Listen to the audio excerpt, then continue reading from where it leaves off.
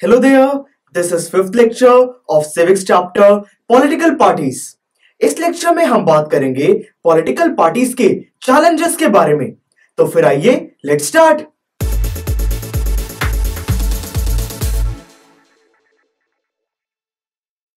Viewers, अभी तक हमें यह तो समझ आ गया है कि पॉलिटिकल पार्टीज का डेमोक्रेसीज में बहुत इंपॉर्टेंट रोल है। अब हम एक एक करके पॉलिटिकल पार्टीज के चैलेंजेस के बारे में बात करेंगे। पॉलिटिकल पार्टीज का फर्स्ट चैलेंज है lack of internal democracy. Friends, political parties में जो टॉप लीडर्स होते हैं सिर्फ वो ही पावर को एक्सरसाइज करते हैं। जितने भी मेजर डिसीजंस हैं सिर्फ वो ही लेते हैं। पार्टी के जो मेंबर्स हैं वो ज्यादा कुछ नहीं कर पाते।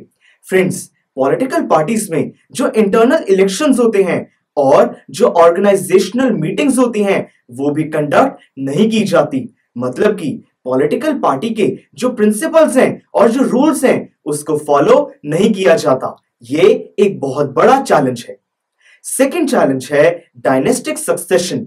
सक्सेशन वर्ड से आप क्या समझते हैं? टीचर, आई थिंक सक्सेशन का मतलब है कि एक काम करने के लिए कुछ लोगों का बार बार आना। ओके, डायनेस्टिक सक्सेशन का मतलब है कि पॉलिटिकल पार्टीज में जो टॉप पोजीशंस होती हैं वो एक ही फैमिली के मेंबर्स कंट्रोल करने लगते हैं। फ्रेंड्स, इससे क्या होता है कि पॉलिटिकल पार्टी में जो काबिल मेहनती मेंबर्स हैं वो टॉप पोजीशन तक नहीं पहुंच पाते। उनके लिए ये बहुत ज्यादा अनफेयर हो जाता है और ये डेमोक्रेसी के लिए भी अच्छा नहीं है, क्योंकि उन फैमिली मेंबर्स के पास पॉलिटिकल एक्सपीरियंस नहीं होता। थर्ड चैलेंज है money and muscle power. Friends, her political party का एम होता है इलेक्शंस को जीतना। इसके लिए वो कभी कभार शॉर्टकट मेथड्स भी यूज करने लगते हैं। वो उन्हीं पॉलिटिकल कैंडिडेट्स को खड़ा करते हैं जो बहुत सारे फंड्स रेज कर सकें। सर, मैंने सुना है कि कुछ केसेस में पॉलिटिकल पार्टीज क्रिमिनल्स को भी सपोर्ट करती हैं जो इलेक्शंस जीत सकते हैं।